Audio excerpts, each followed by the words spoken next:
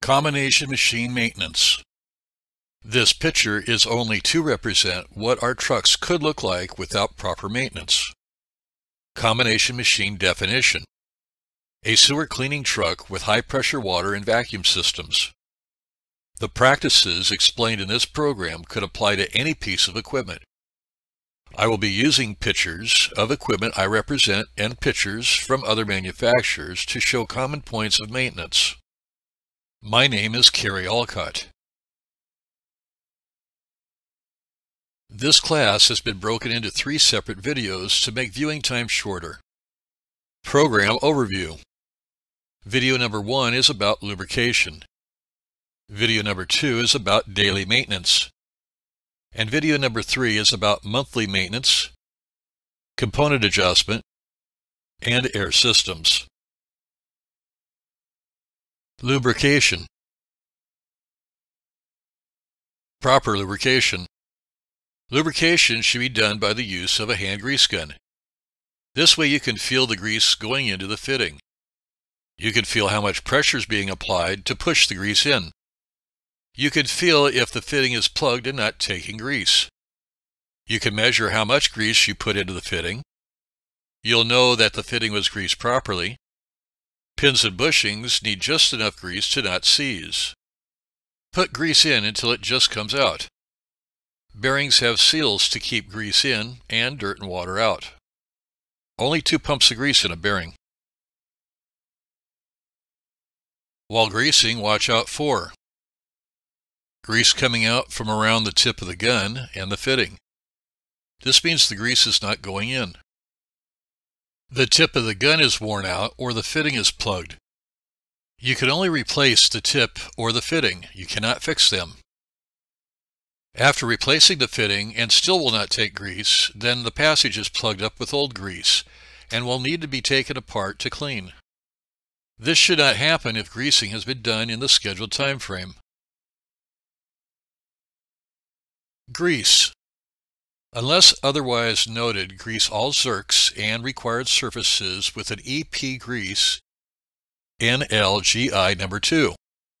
Special operating conditions, excessive temperature or speed, may require a different type of grease. Consult the factory. Do not overgrease. Note, keep grease fittings clean, accessible, and free from damage.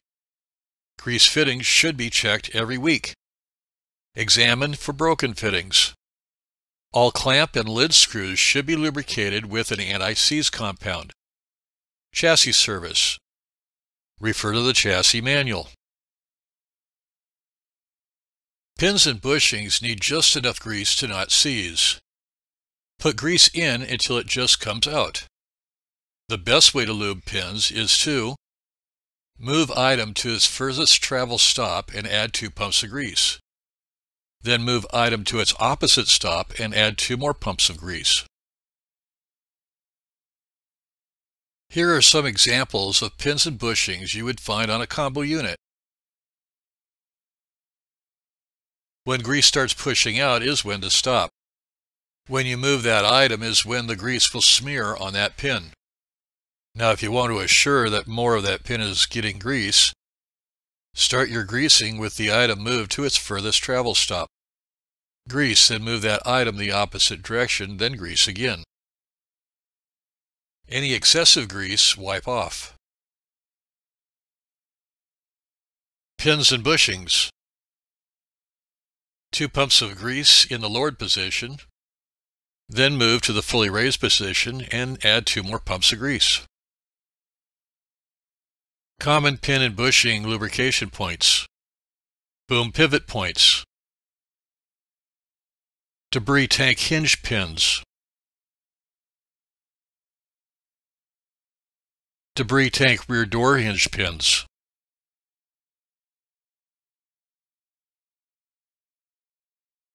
Debris tank raise hydraulic cylinder. Rear door lock pins. The same from different manufacturers. Float level indicators. Hose reel pivots.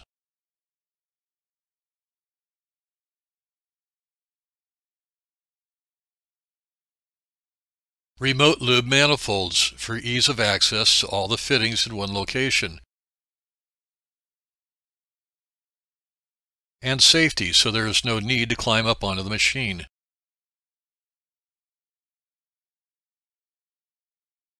Recommended 2 pumps of grease for each grease fitting. Remember to use a hand grease gun so you don't overpressure the plastic tubing and burst a line. There are different styles of bearings used on a combo truck.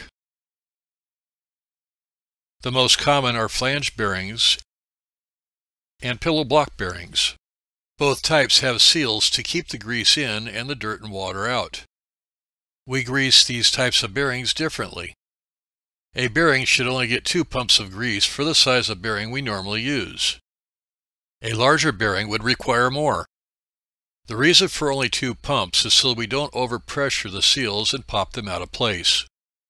If a bearing is used in a high-speed application, then frequency of lubrication is more often. But overfilling a high-speed bearing is not good, because the grease will hold heat in the bearing and take the temper out of the steel, causing the bearing to fail prematurely. Common bearing lubrication points. Let's look at where these bearings are used. Hose reel rotation, 2 pumps of grease each. Different manufacturers' designs use different types of bearings.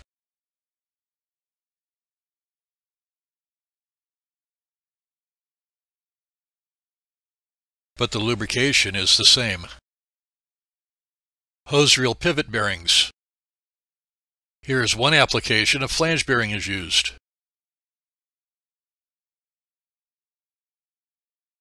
Jackshaft bearings are not as large but do turn at a high rate of speed and are turning any time the unit is in work mode. This type of application should be greased with 2 pumps of grease daily.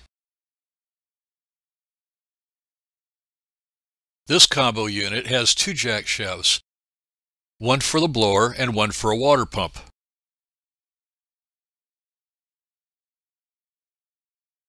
Turntable bearings are used to allow hoses and wiring to go up the middle of the bearing and still let the component attached to it rotate.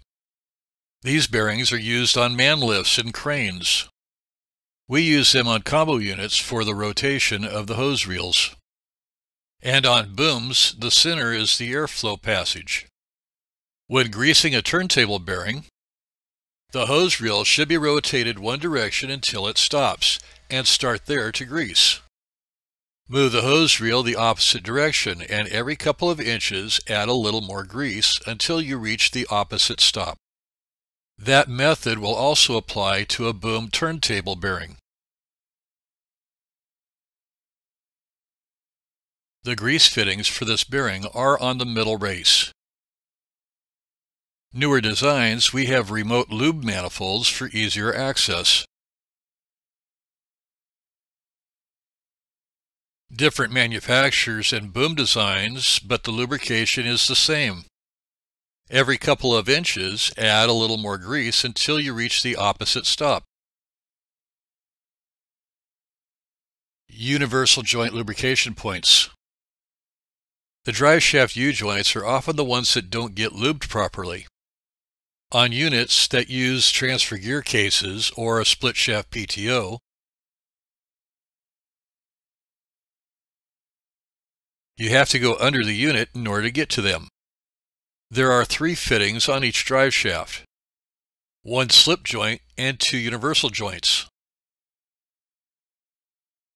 The shafts are the drive shaft from the transmission, drive shaft to the blower, and the drive shaft to the differential. This is a split shaft PTO. And there are PTO shafts that drive jack shafts for water pump and blowers, or hydraulic pumps. Special application lubrication points. Some blowers have lube points on the input shaft end. These should get grease once a week to once a month depending on the use. Grease these until grease comes out the weep hole on the opposite side of the bearing cap from the fitting. Some blowers are oil-filled and just require daily inspection. There are two separate sight glasses on the input side of the blower. Add the manufacturer's recommended oil when low. Do not overfill. Sight glass should be half to 3/4 full. There is one sight glass on the front gear case of the blower. Swivel joints don't require grease as often as other items. This should only get a shot of grease every few months. If your joint does not have a grease fitting, you can put one where the small plug is on the top of the joint. Overgreasing will cause the packing to fail due to overpressure and the joint will start to leak. These joints have an adjustment that can be made to stop the leak. Swivel joint packing adjustment. If the swivel joint leaks, remove the locking tab and loosen the packing gland adjustment 2 notches. Use a hand grease gun and give 2 pumps of grease. Tighten the packing gland by hand, then use a tool to align the next lock notch and replace the locking tab. Recheck for leaks. When all the adjustment has been taken up, rebuild the swivel joint. Name of internal parts. Chevron V packing. Chevron V packing retainer ring. O-ring. Find set screw to remove the ball bearings. Screw and lock tab. A new swivel joint part number 40052. Repair seal kit 40052-A. Some triplex pumps have grease fittings to lube the plunger push rod packings. Only a shot of grease each once a week.